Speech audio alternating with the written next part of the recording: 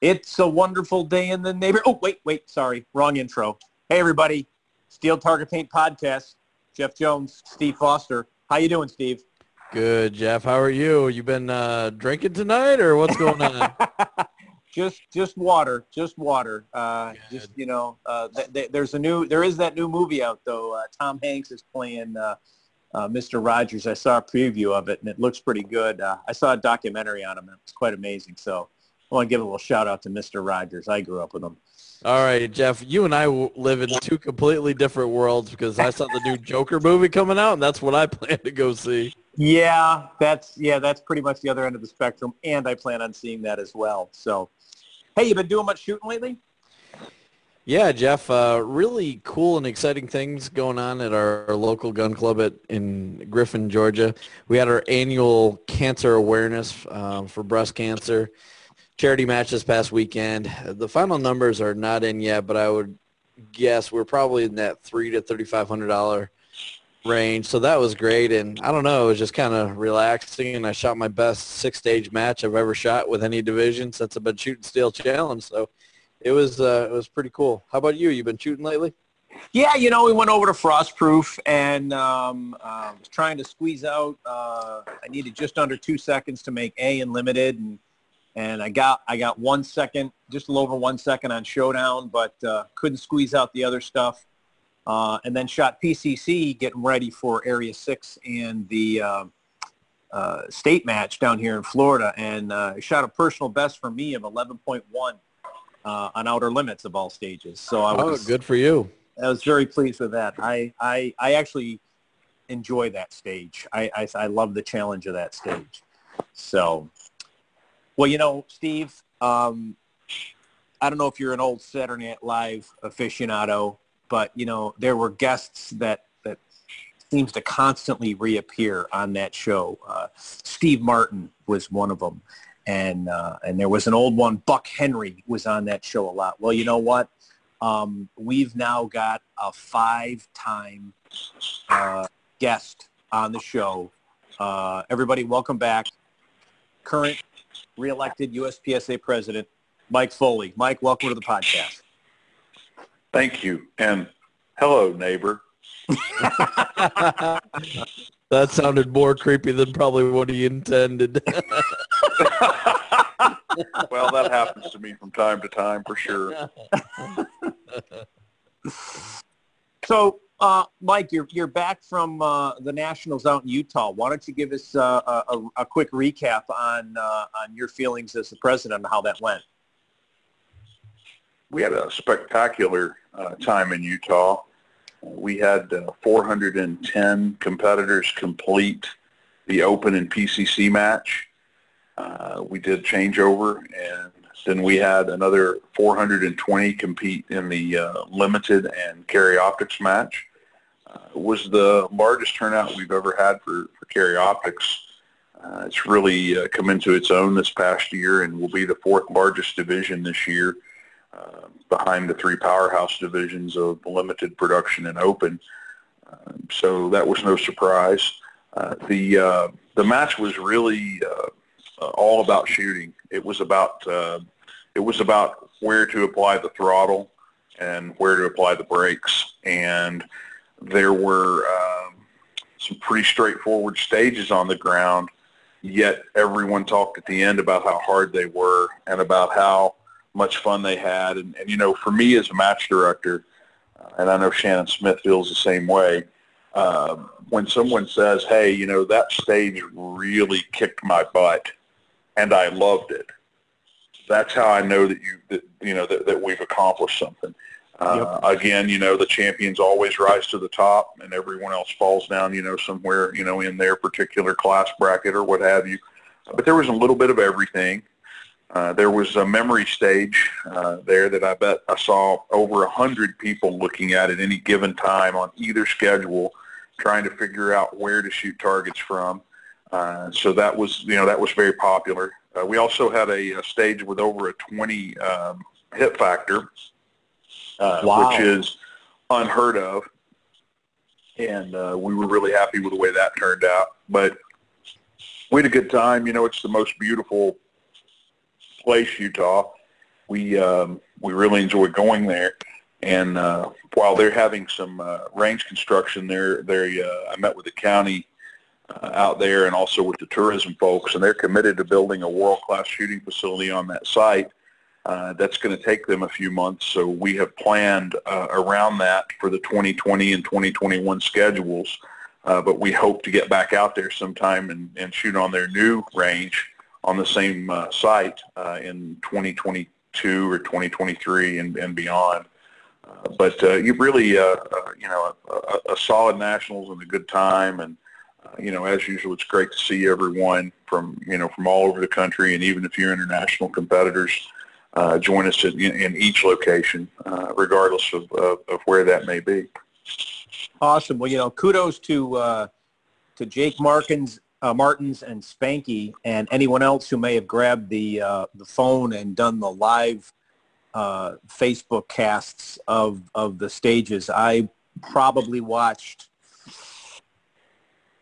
tried to watch them all and went back and watched them when I didn't catch them live, but that was a fantastic thing you guys did on social media to really see those stages. And I saw that 20 hit well, I don't know if I saw it live, but I did see, I believe, was it Max Leongrandis that hit a 20 hit factor on that stage? Right.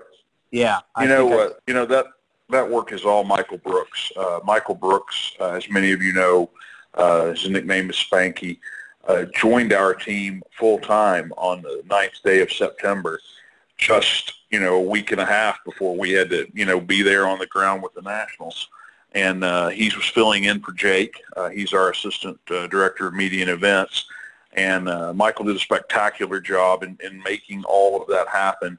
And we're really excited to have him on our team. And those of you who've been to a Nationals or a World Speed Shooting Championship in the last 3 or 4 years have seen Michael Brooks and have seen him as a part of our volunteer staff.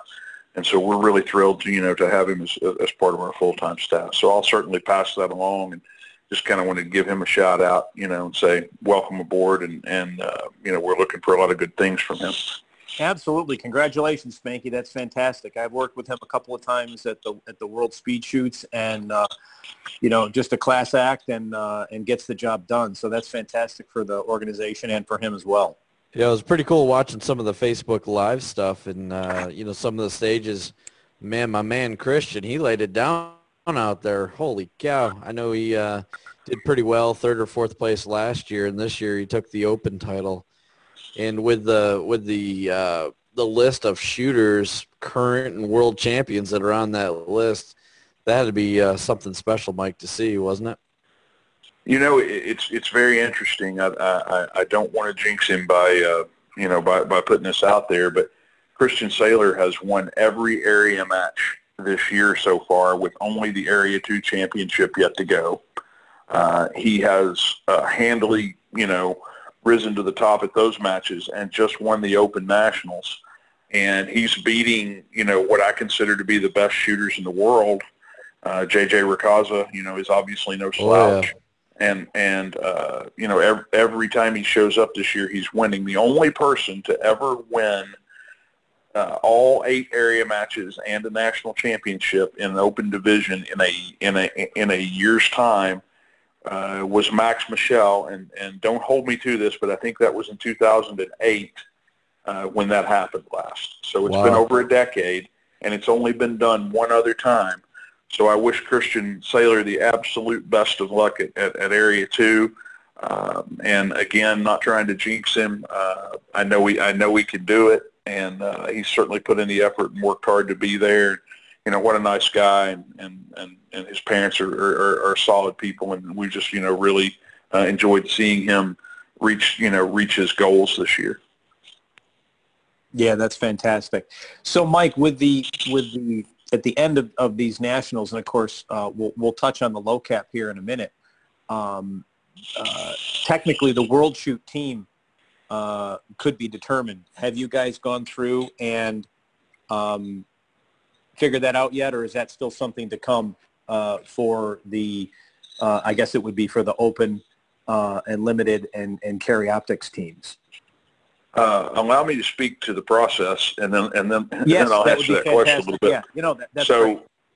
the way that process works is after the last match for any division is over, which will be the single stack revolver match, the fourth in a series, and that one will be over the first week of November. Then we scrape the data and we apply the policy as it's written, and that's on our website if anybody wants to go out and look at it. But we convert that to points, and we start going through, and all of the people who are interested in going who've accumulated enough points get offered slots. And as we offer them slots, we also offer the top 4 competitors team positions. We'll have 7 division teams this time.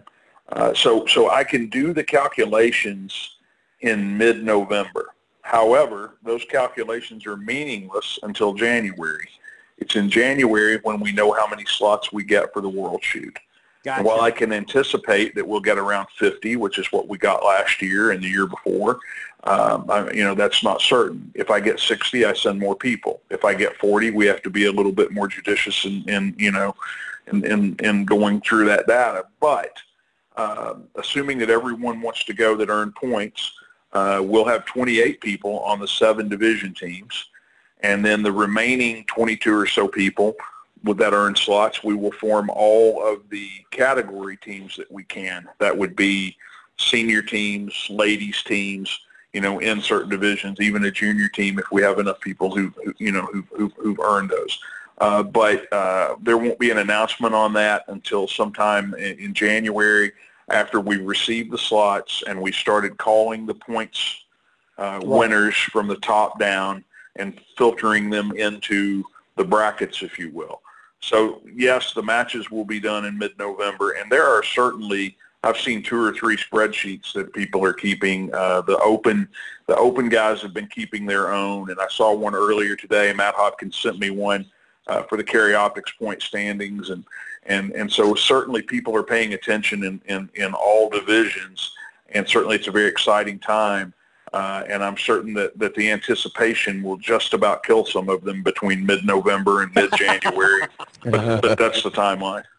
Gotcha. Well, that makes sense. I mean, you'd hate to start offering slots and then not have a slot to offer. So that makes perfect sense. Waiting to see what you've got to fill and then start filling it out. And it's quite an honor to have for anyone who is qualified for being able to go. Question I have is, I know for me, if I were to ever make it, which I won't, but let's just say I did, I'd figure out I'd sell my house to be able to go. Do you ever have people that have to go, gee, I can't go, I just don't have the funds or I don't have the time? Does that happen, or do most people that end up earning a slot end up going? It's really inconsistent as far as the way that goes. Sometimes everyone down the line wants to go.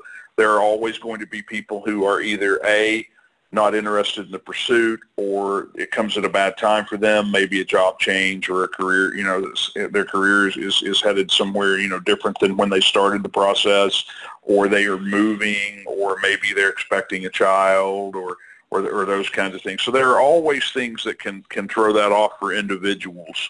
For the most part, though, the people who've been focused on this goal and are winning the points and are on the path would like to go. I want to say that we typically, to field 50 slots, have to go about 80 deep on the list. So there are sometimes people who just aren't interested or just can't go for whatever reason, and whether that's financial or timing or whatever, you never know. But one thing's for certain: when we go to a world shoot, and last time there were only 5 divisions, there are 7 now, and you get 3 gold medals for individual performance, and then you walk out of there with all those team medals for teams and category teams, and you walk away with a dozen or more medals. They know that the U.S. was there, and our counterparts all over the world want the U.S. to be there, and they want to beat us, but they want to beat us on our best day with our best people. And so we try really hard to field those teams with the best people who've been on the 3-year journey. And I have a lot of people inquire about this. I've had questions this week of hey, I just found out about this. What do I have to do to get to go? And while it's always hard to disappoint people and say, well, this has been a 3-year journey and there have been roughly 100 people on it that are interested. And so you're late for this cycle, but the next cycle begins, after the 2020 World Shoot in 2021. I hope that's not terribly deflating, but it's how we know that we're sending not only the best athletes, but those who have some skin in the game, those who are committed to the process, committed to the expense, and committed to the training necessary to not only get there, but to win the matches to get there. So it is a 3-year cycle, and a lot of things can change in 3 years, to answer your original question.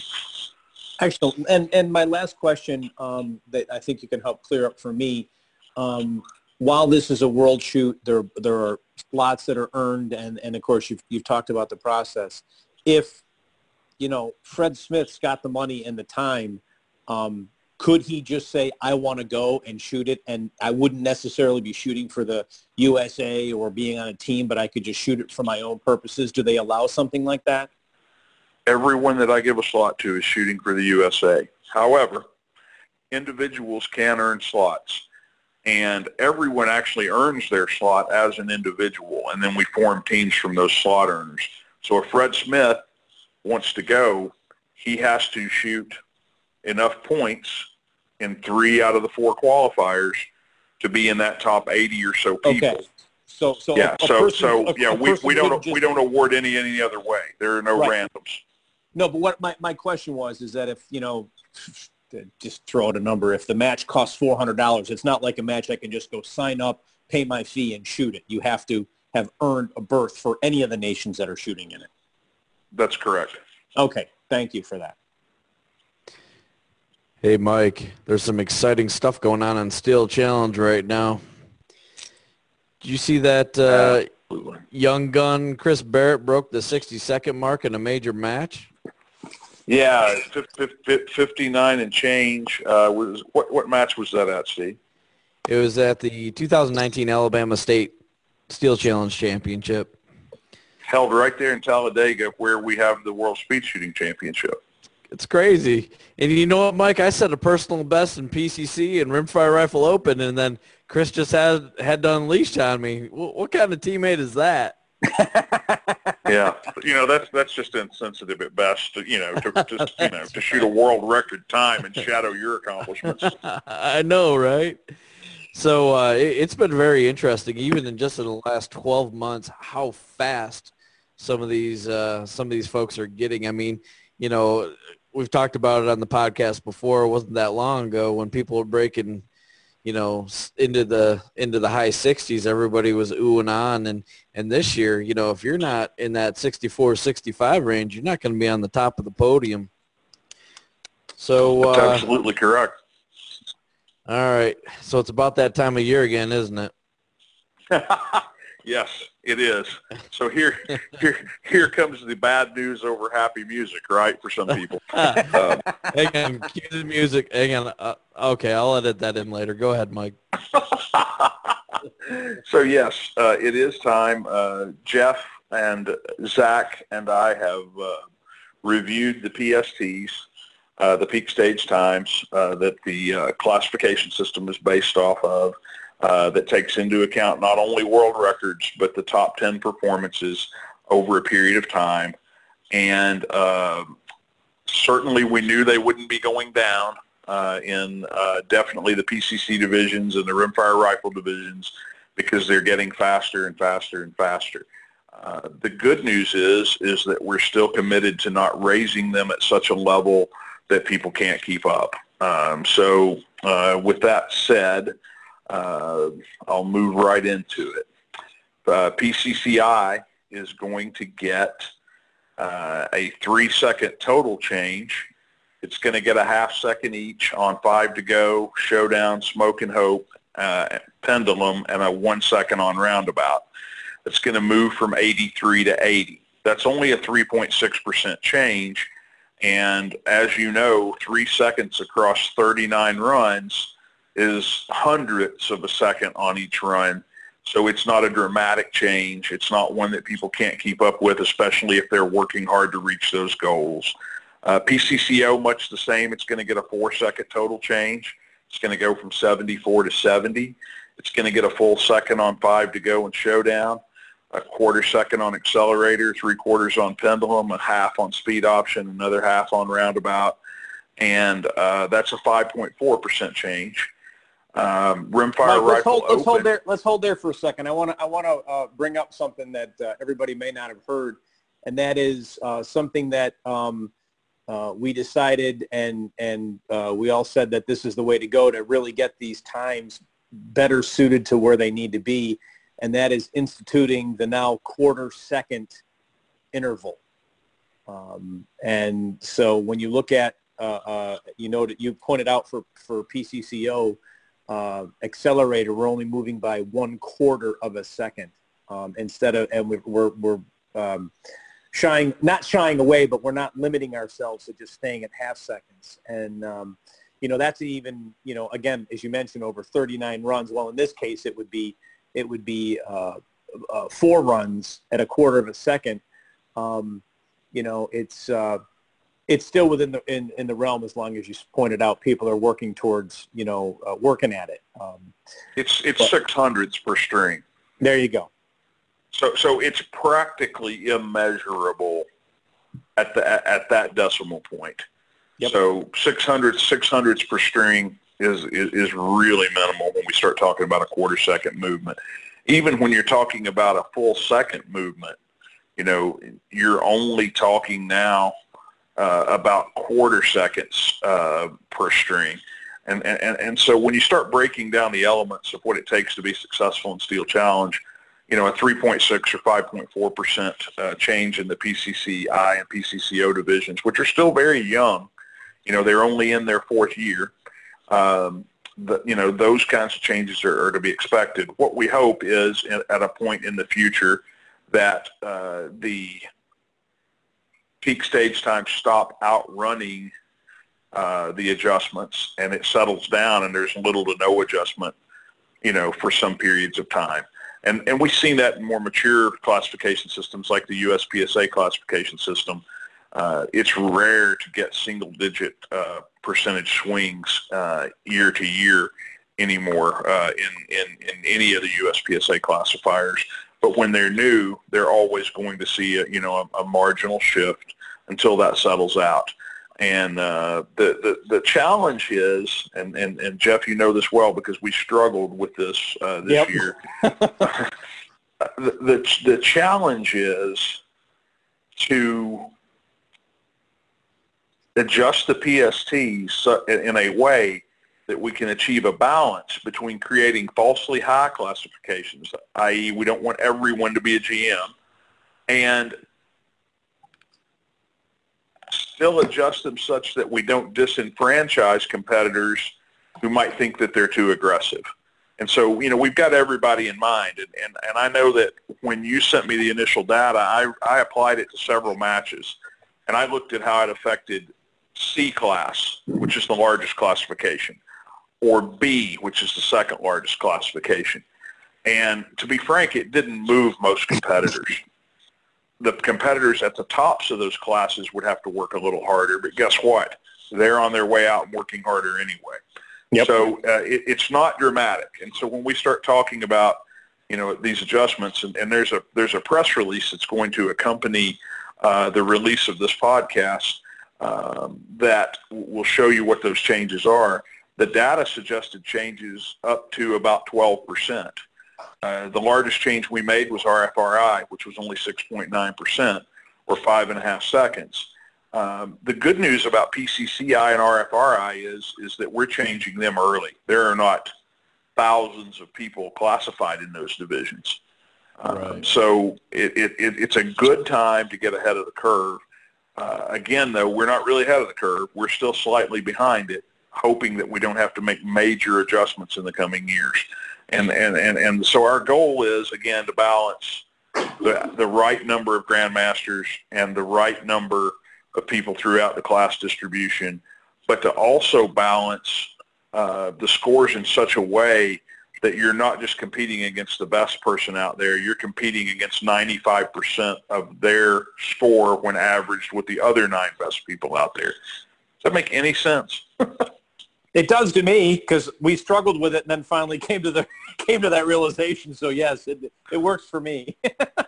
Well, Right. I Well, know I was just going to say, I know we haven't gone through the rest of the divisions here, but I think high level, just looking at the top, 4 divisions, which are all rifle, which are near and dear to my heart, I think every single adjustment's more than appropriate.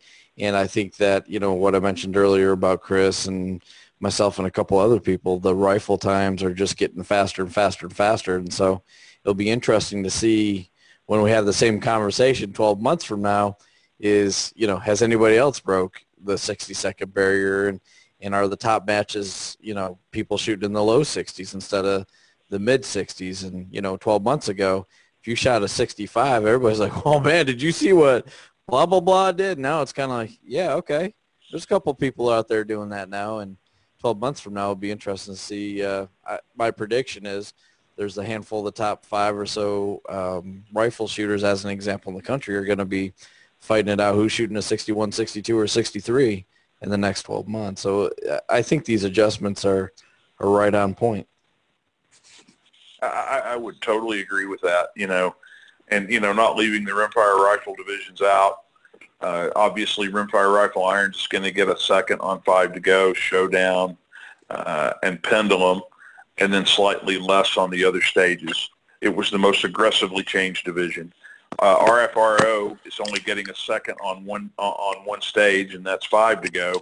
So it's, RFRI is going down from 79.50 to 74, and RFRO is going from 72 to 68. And, as you said, I can remember when 68 was a world-class score, and now 68 is a stage behind a world-class score. Yep. So this happens, and certainly it gives me and I think everyone else something to shoot for, in that I want to keep my classifications relevant, and I want to work harder to continue to improve. And across each year, if I improve, a second here, a quarter second there, it stands to reason that I could still continue to do that, and I think everyone else falls into that. And the farther down the class list you are, the less impact this is going to have, unless, again, you're at the top of your class. Now, we do have some divisions that are going to get easier, per se. Iron sight revolver is going to get a full second easier.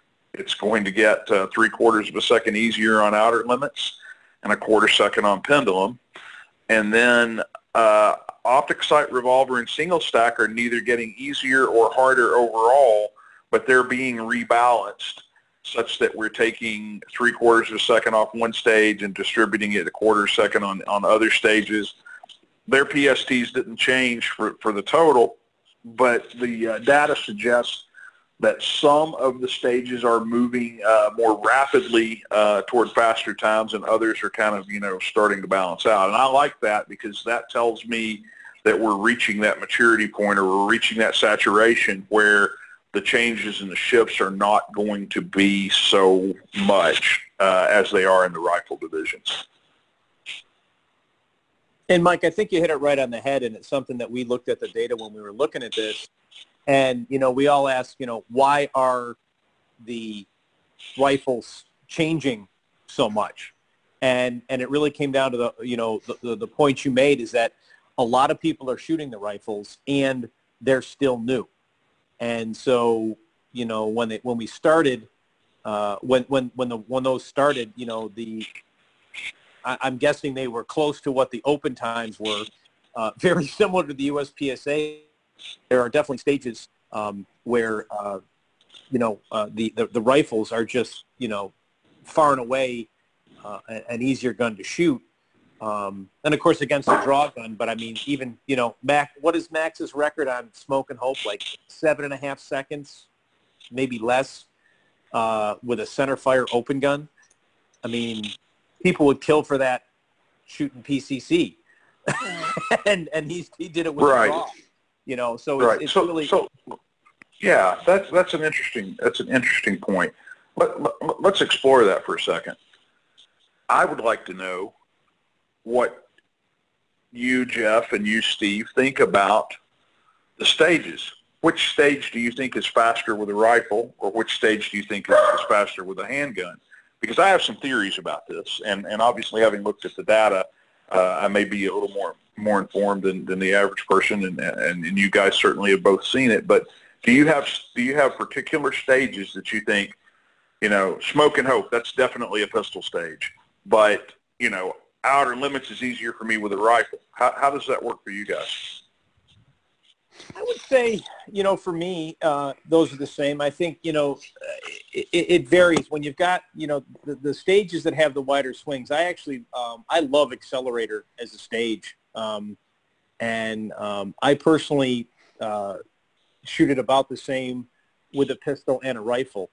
And part of that is just the way, the way I've practiced it. And of course I started out shooting nothing but rimfire pistol for over a year before I shot any of the other guns.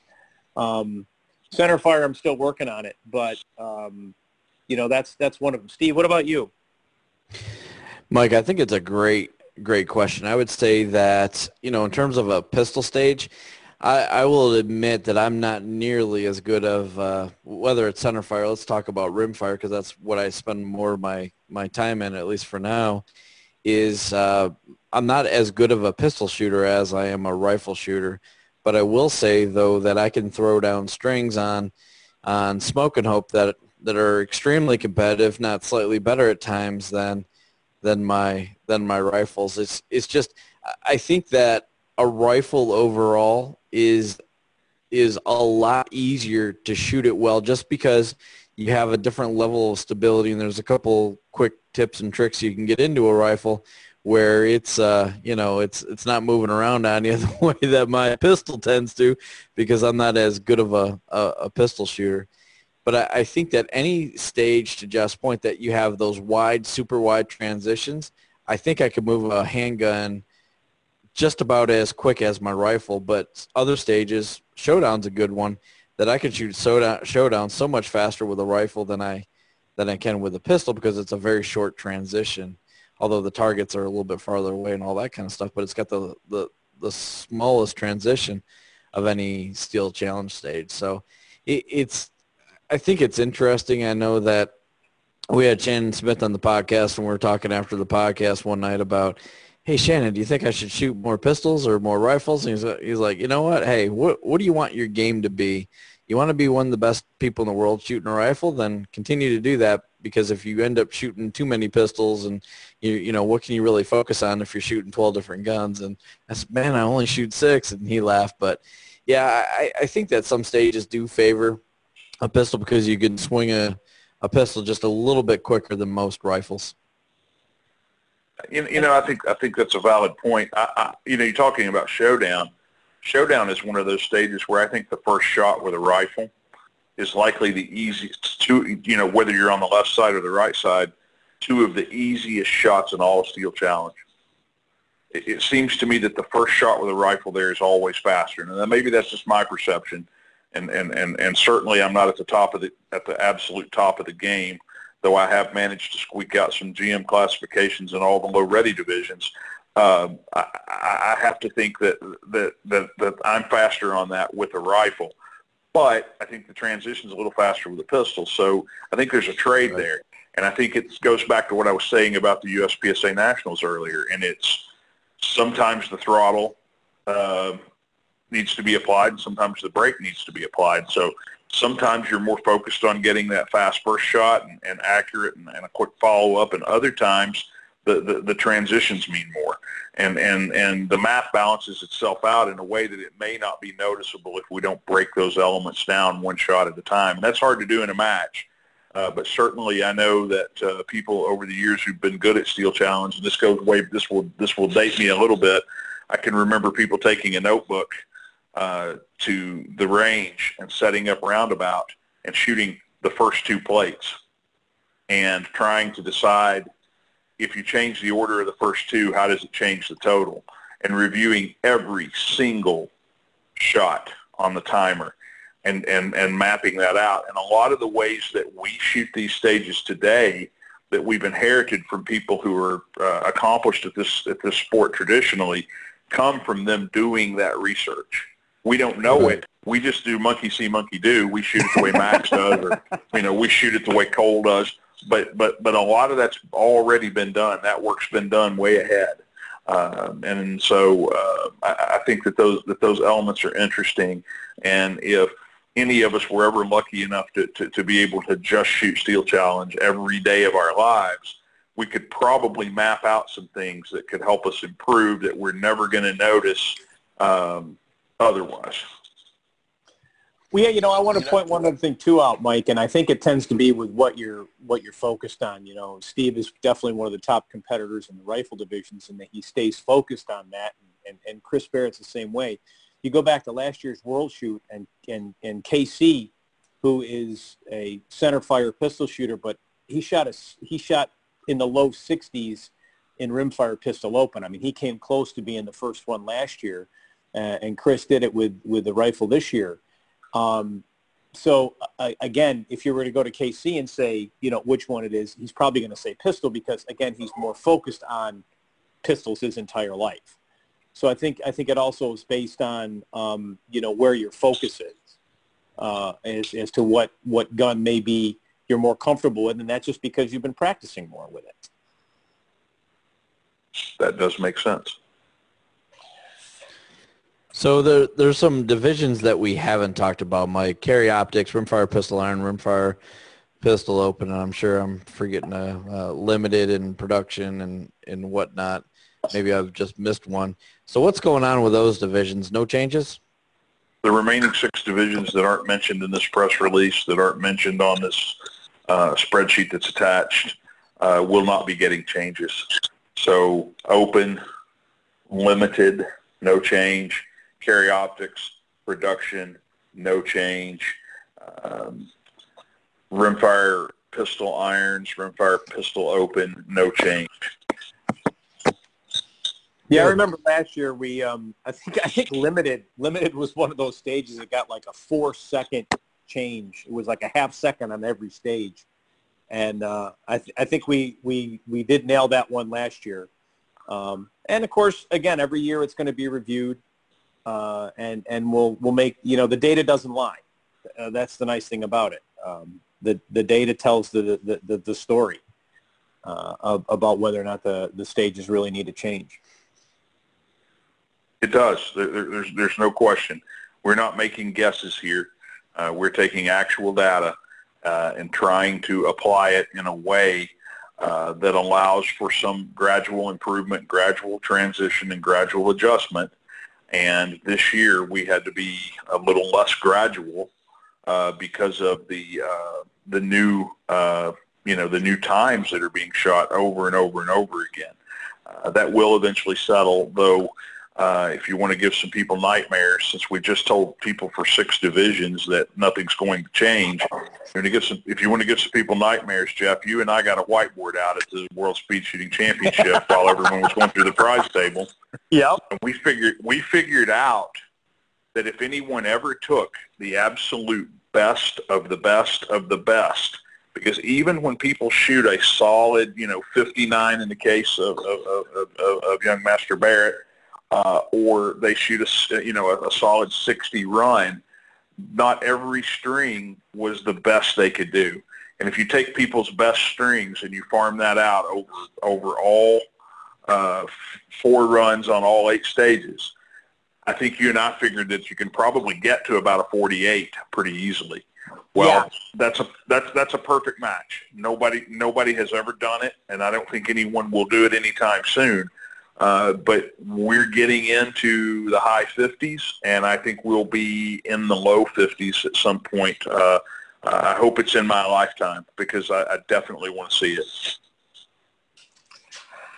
The potential's there. I mean, people are taking, it's not, I'm not going to say that shooters didn't take the sport seriously before, because they absolutely did, but we definitely, the growth of the sport, kudos to you and the team and Zach for really, being there, helping the sport grow, is what's doing it.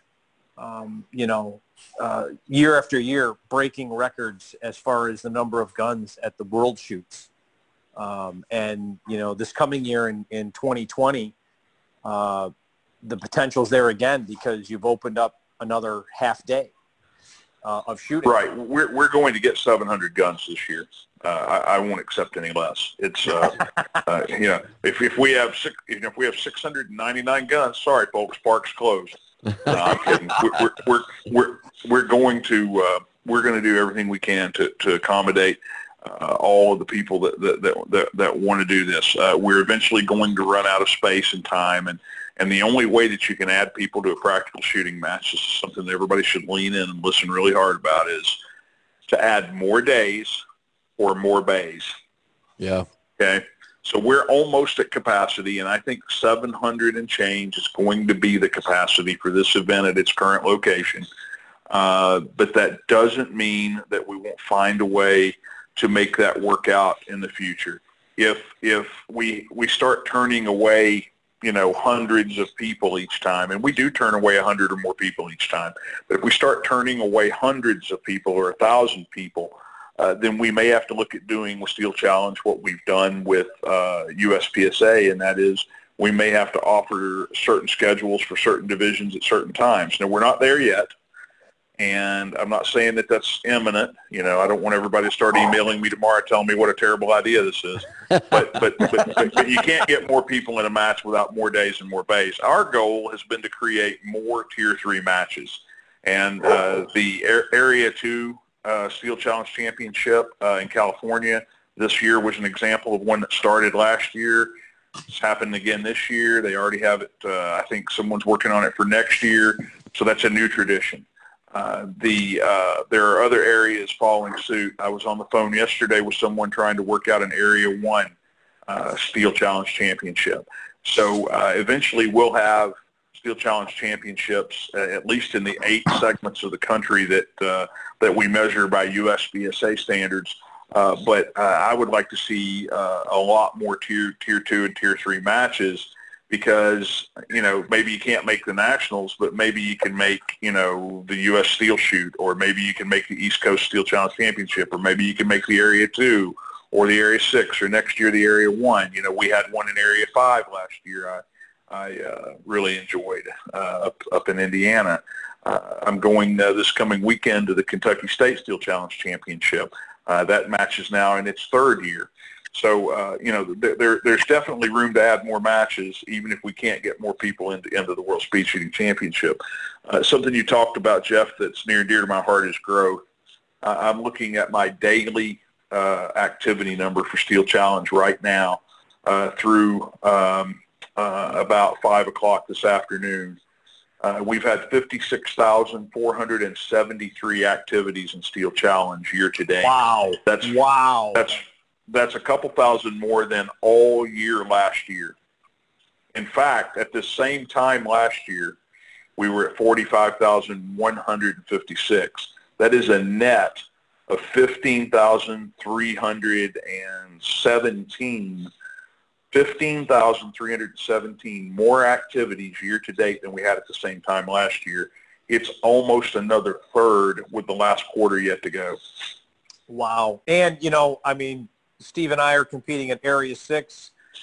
You said Kentucky State's coming up. Florida State's coming up. I just saw something on Facebook. I think Wisconsin's having a state match. And there was another one out there. I know Mississippi just happened. A couple of years ago, you can go back, go onto the Steel Challenge website, go back and look at the history. You go back 5 years, there weren't maybe 2 or 3 state championships and a couple of other level 2s.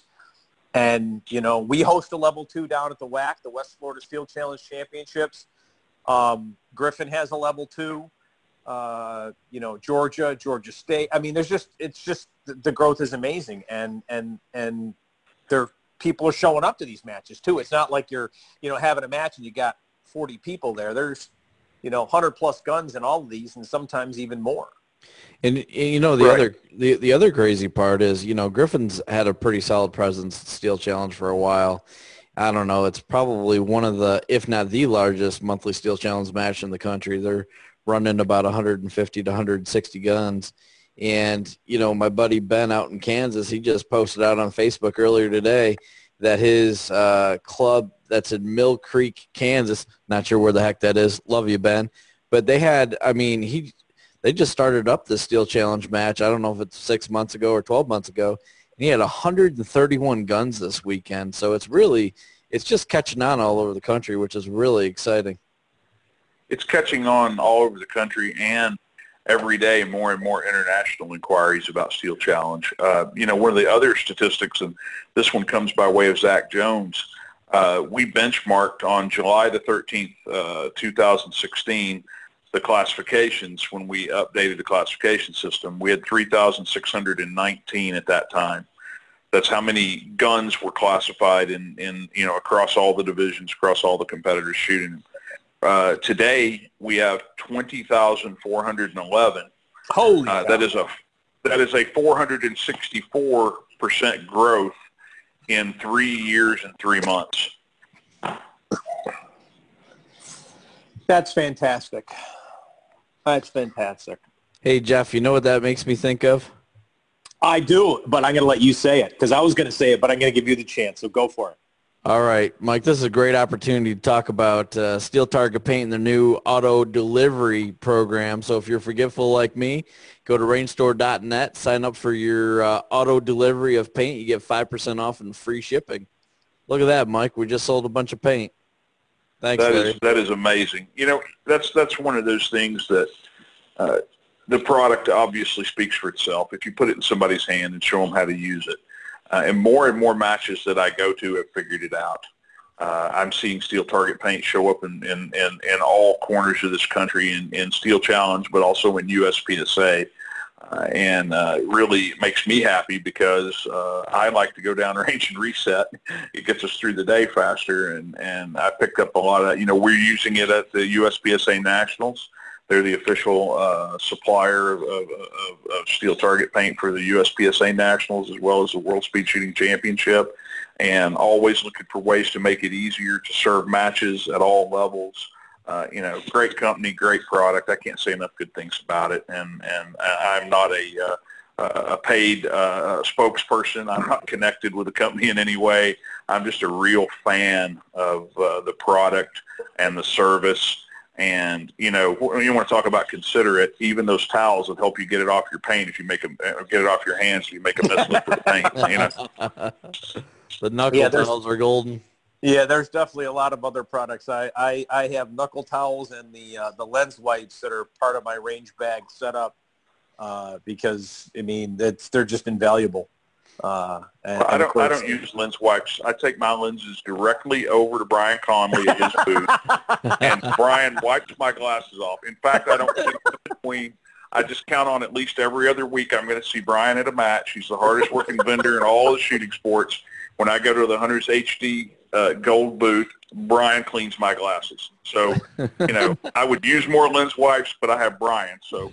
That's great. Hey, Mike, Mike, you want to hear a secret? Hopefully Brian's not going to listen to this one. Actually, I think he listens to all of them. So we're at a match, and, you know, this started back when this whole Z-Clear thing came out. I'm like, wow, what's that? And so he put some on my glasses. I was shooting, I think it was in Mississippi. It is humid as heck in Mississippi.